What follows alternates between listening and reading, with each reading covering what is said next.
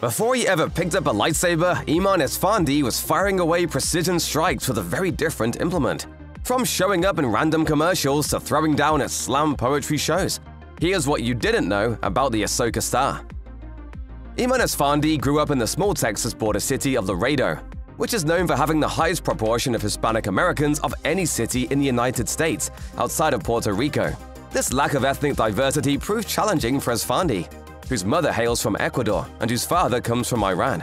As he explained to the Daily Texan in 2022, "I was around zero Persian people my whole life, mostly around Mexican and Caucasian people. Texas Caucasian people can be really rough, especially the years I was growing up. Very country, homophobic, Islamophobic, and brutal." And in an interview with Flaunt, Esfandi recalled, "I grew up with the repercussions of 9/11 all throughout my childhood. When I was younger, it wasn't as noticeable. But by the time I was in high school, I could better see the microaggressions that my being half Persian or my father being from Iran would incite." Esfandi would later utilize this racism to help fuel his career. Esfandi's parents have been business owners in Laredo for most of their son's life. He spent a considerable amount of his childhood in the family shop and even hoped to one day follow in their footsteps. So he got an associate's degree from his hometown school of Laredo College, and then he later graduated from the University of Texas with a bachelor's in economics, with the expectation of running a business similar to his parents' shop. But then he changed his focus when he discovered a passion for film and art.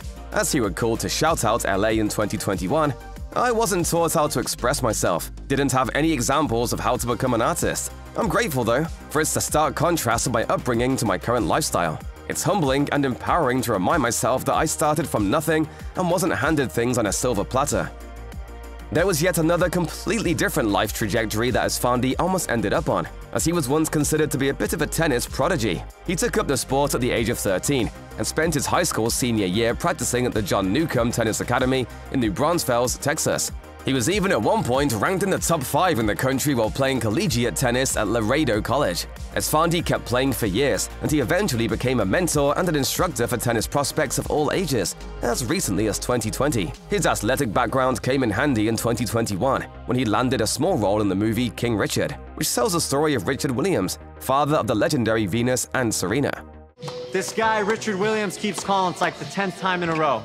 Esfandi remains obsessed with the game, as he regularly shares highlights of his practices and matches on Instagram. With a sports background and a fine education, it wasn't exactly the obvious choice for Eman Esfandi to dive headfirst into acting, but he found his own direction in life by taking a unique route. As he explained to Voyage LA in 2019, "I have been conducting impromptu interviews at coffee shops around Austin with anyone who was interested in starting up a conversation. It was my way to research different life paths without having to experience them myself." Esfandi eventually took his project to a local acting workshop. As he recalled, "I did in fact meet people who had drastically changed their life paths, but another interesting thing also happened. I ended up volunteering to work through a couple of scenes." Esfandi impressed the casting directors who were operating the workshop and was encouraged to find a manager and pursue an acting career. So he started attending workshops around Austin and landed some substantial roles in student projects and short films, before fully committing by making the move to Los Angeles in 2018. Like plenty of other actors, Eman Esfandi got his start on screen with some TV commercial gigs. Impressively enough, he landed his first national televised campaign shortly after attending his first acting workshop. Since then, Esfandi has managed to book a veritable slew of ads for the likes of such companies as Amazon, Bose, and H&R Block. One spot for LL Bean features him sleeping on top of a ladder of hammocks as he wishes his camping mates a good morning. He also appeared in Coca-Cola's Food Feud campaign, which features people making their cases for various meals as the optimal thing to eat while watching football. Esfandi plays a guy who stumps for a certain type of iconic sandwich. Dude, subs. For many actors, it's a natural evolution to one day sit in the director's chair and run the show behind the camera. Eman Esfandi has actually already made this transition, as he's an award-winning director of short films. His first and most notable stint as a director came as a passion project alongside his childhood friend Isaac Garza. Garza approached Esfandi about helping him produce an absurdist comedy short titled Pepito. With Garza writing and starring, he invited Esfandi to be the director. So Esfandi taught himself how to direct by devouring a crash course of YouTube videos, and then he took the helm for the 3-day shoot. To their surprise, Pepito went on to be selected as a winner of the Latinx Short Film Festival in 2019, and it also earned a nationwide distribution deal on HBO platforms. Esfandi followed up that triumph by directing another short film called 120, which premiered at the Cannes Short Film Corner. Since then, though, he's pretty much abandoned the director's chair, as he's chosen instead to focus on his acting and other creative pursuits. The COVID-19 pandemic left a huge percentage of the world's population to their own devices while they were locked up in quarantine. Eman Esfandi decided to use this isolation to his advantage by pursuing artistic outlets beyond filmmaking. This including discovering a love for slam poetry. Slam poetry involves performing an original piece in front of an audience that's encouraged to participate with finger snaps or words of affirmation. This eccentric genre of live entertainment is fitting for someone like Esfandi, as it's often treated as a highly emotional monologue that relies on the performer's individual style. He's continued to practice this unique art form, including in March 2023, when he shared an Instagram reel of himself performing a rendition of his poem, I'm Tired. You good? Hey, you good? It was a natural progression for Esfandi to adapt his passions for poetry and performing into a music career. Under the stage name of Dragon Wolf, he spent much of his time in quarantine learning everything he could about producing his own songs. As he explained to the Laredo Morning Times in 2023, I learned so much about music over the course of a year. I realized I want to do this all the way and forever. Esfandi released his first Dragon Wolf EP in September 2020, though he eventually decided to make it no longer available. As he explained, I took a more professional approach to learning it all, while carving out my style and figuring out what it is I wanted to do with the music. Esfandi then released a new single, You're Perfect in Every Way, and he's since followed that up with 3 albums, A Dragon Wolf Summer, La Vie en Ver, and La Sagrada Familia. Esfandi has looked back on his musical journey by reflecting, it was a lot of self and inner work and discovery and expression.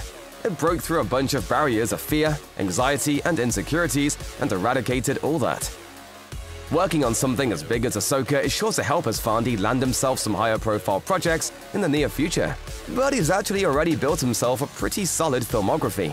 His on-screen credits date back to 2017, when he starred in an assortment of short films with names like Death by Script and Mother of the Gods.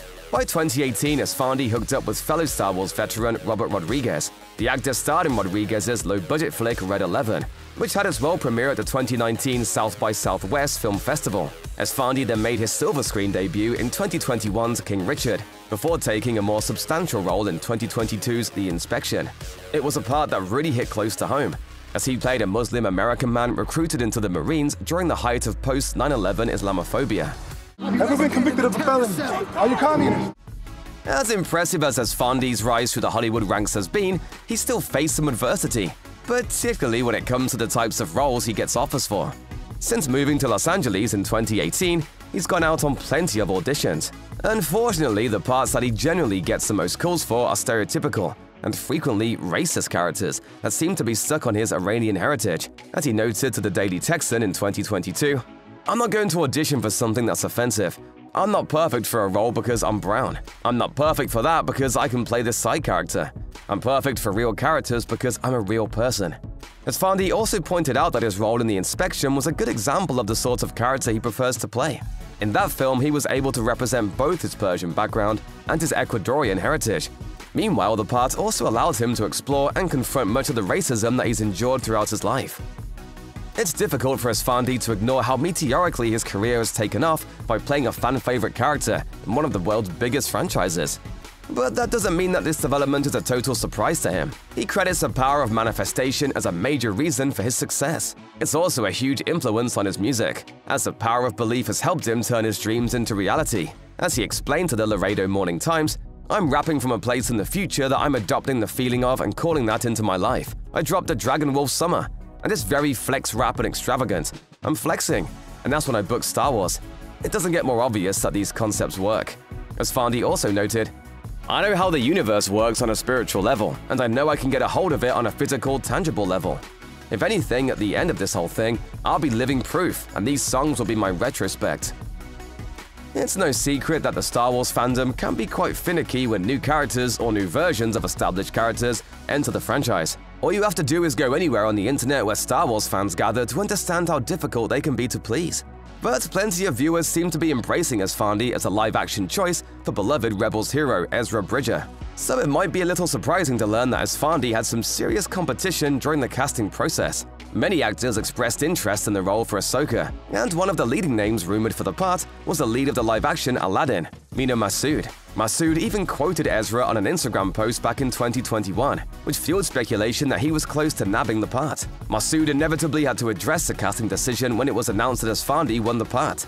In a since-deleted tweet, he wrote, "Glad the rumors will stop now. Never really had a fair shot at it, unfortunately. Just wasn't meant for me, I guess. Can't deny the dude looks exactly like Ezra." It all seems to have worked out for the best, as Esfandi is flourishing in the role, leading to rumors that Ezra Bridger may get his very own Disney Plus series in the near future.